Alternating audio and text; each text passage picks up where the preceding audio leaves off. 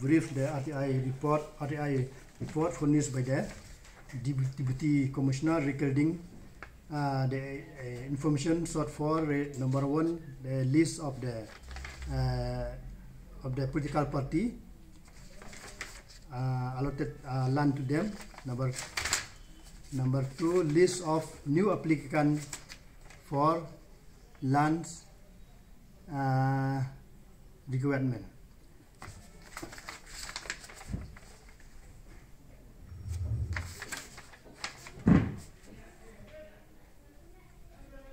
Number 1, name of leaseholder, purchaser, location and area of the land.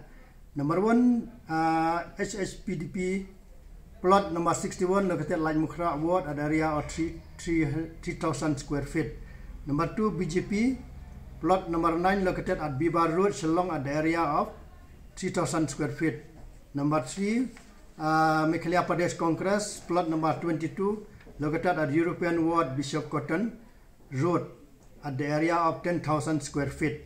Number 5, NPP office located at the opposite BSNL quarter, European Ward, Shillong at the area of 10,000 square feet. And number 6, UDP part 63 located at Lai Mukra Ward, Shillong area 10,000 square feet. And the new applicant for land request including number 1, land for Office of Commissioner in Profession and Disability. Number 2, land for Meghalaya College Teacher Assistant. Number 3, land for Community Hall of the Dorbashnong, Lashmir. Number 4, land for construction of subsidiary Ministry of Home Affairs. Number 5, land for building,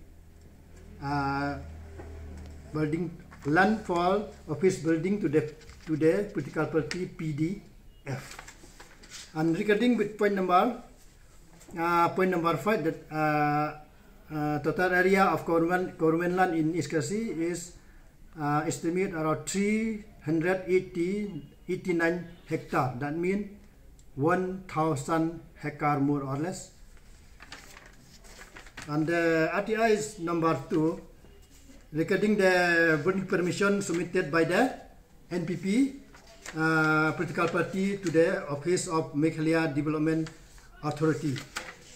With regard to this information required for number 1, with reference to the notification 19/3/2021 of Meghalaya Building Bylaw section A3 procedure for building permission. In this occasion, I request you to provide photocopy of application, structural drawing and building plan submitted by the official of National People Party for building permission to erect office building at Bibar Road near Chief Justice Resident Building.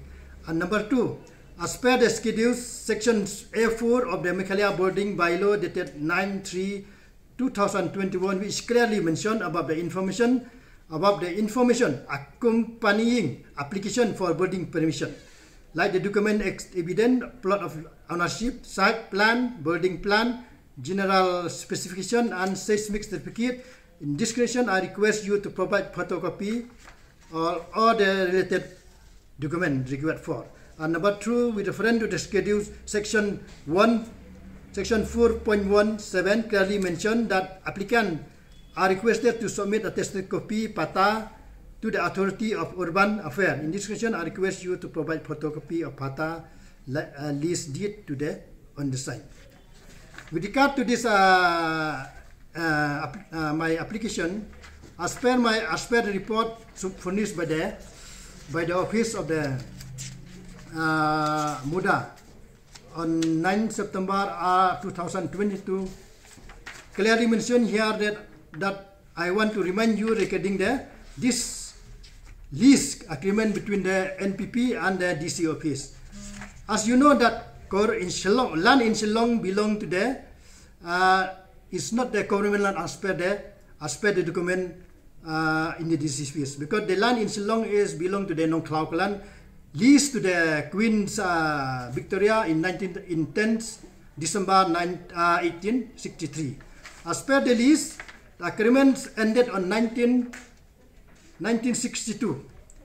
But after that, there is a payment of Payment of rent are at the estimate of 50 per annum to the clan.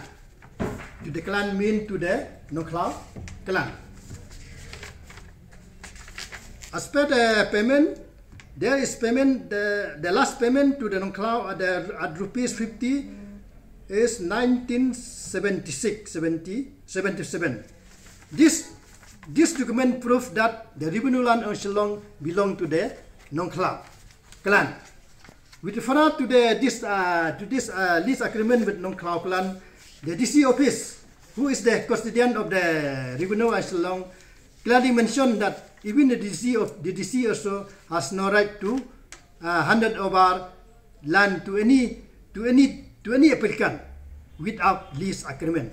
According to the lease agreement, there is mentioned here in section 12 that the lease shall not construct building or the structure or alter any structure, any building erected on the said land without the permission of the DC. This is the important point. That the lease shall not construct any building without the permission of the DC. This is the lease agreement with the DC and the NPP office. And point number 2, the DC shall not cut down any trees at that location without the permission of the DC. That is the important document before submitted annexure document to the MUDA before getting permission for construct the NPP piece. But as per the RTI here, I got that there is no document from the DC office.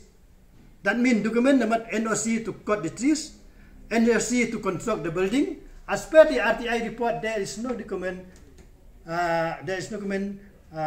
NOC issued by the Deputy Commissioner regarding the cutting trees and construct a building. That means this body language of this RTI reflect that this NPP office out there constructing the office without the permission, as per the RTI report.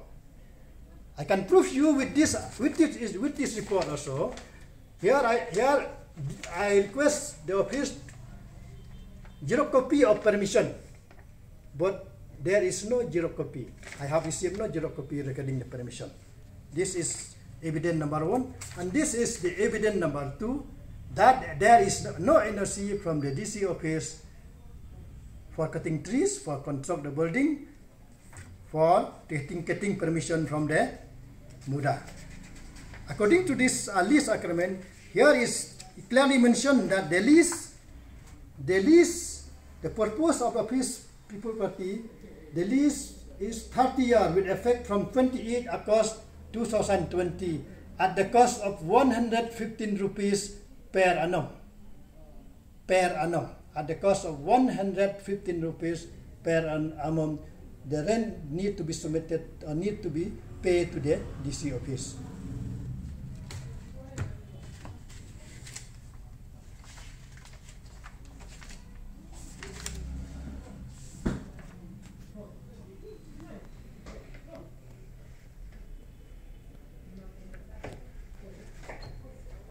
I think this is the document I have, and the RTI I have got from the MUDA, and this is the only report that I have got today.